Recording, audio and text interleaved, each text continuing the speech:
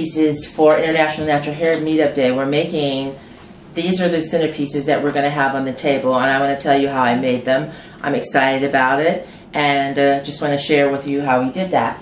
We took images from Essence Magazine. Each month has the horoscope, and they have these stylized pictures of sisters with afros, and we thought they were really nice, and so we took a light and a dark one, dark one, dark one, a light one, a light one, light backgrounds, and two with light backgrounds, two with dark backgrounds.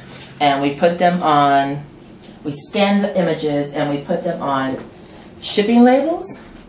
We used 3M full sheet shipping labels, permanent adhesive, because it kind of has its own glue built in. And it's 8.5 by 11, and we used the laser type, and we scanned them, and we created two images like this. We ended up with images like this, and we took some boxes from Michaels and lined the boxes with plastic. Take the plastic on the inside of the box and put a little bit of the florist styrofoam just to hold them in place, and we used styrofoam cups, and I got the bouquet from Trader Joe's,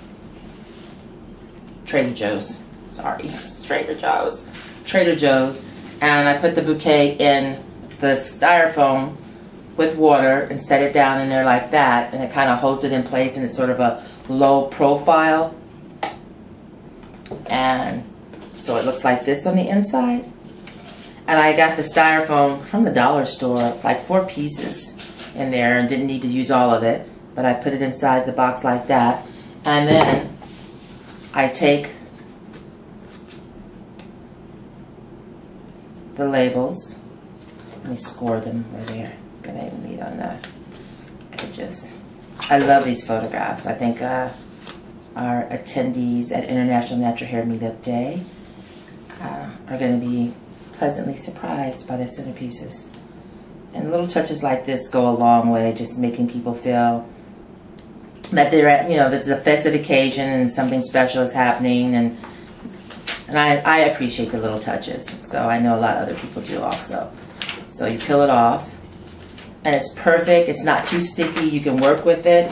It's easy to do, and we did it a couple ways, and we decided we kind of like the white border at the bottom since we're going to have the linen tablecloths. So and this sort of melds into the bottom there. Here we go.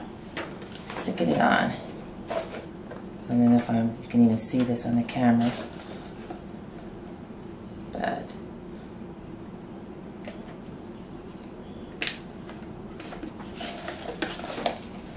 this is so nice because even it's sticky, it's not too sticky, and you can sort of manipulate it a couple of times if you don't kind of get the placement right.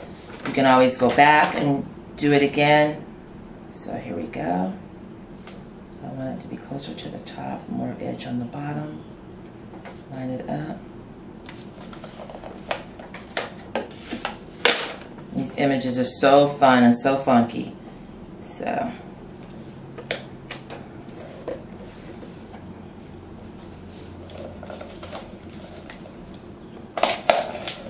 and it's so nice and easy to do because if you get any air pockets in, you can just lift it up and redo it. That's half of it done. And then we will do the other half, taking the other 2 images and do the exact same thing. What's so nice about this paper, it's already scored in different places when you print on it, so it peels off really easy. And now we put, I think I forgot to score that, but that's okay.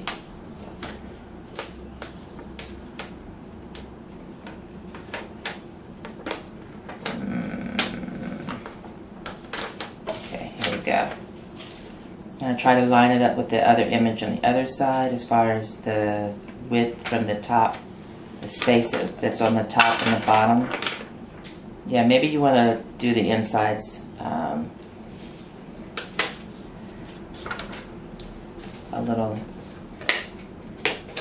after you do the You can make all the components for the insides, but I don't know that I would put it together until afterwards. But here it is. And you have your styrofoam set there so the flowers sit up in between. And then you end up with a table setting that's like this. And we're going to sit it on the table sort of at an angle so that when someone is sitting, they can see two images. And with the flowers, it just pops and it's just whimsical, fun, extra little piece. And I think it's going to add to the celebration for our International Natural Hair Meetup Day in Oakland. This is Dawn. Hope you liked my little idea. I think it's clever. Bye-bye now.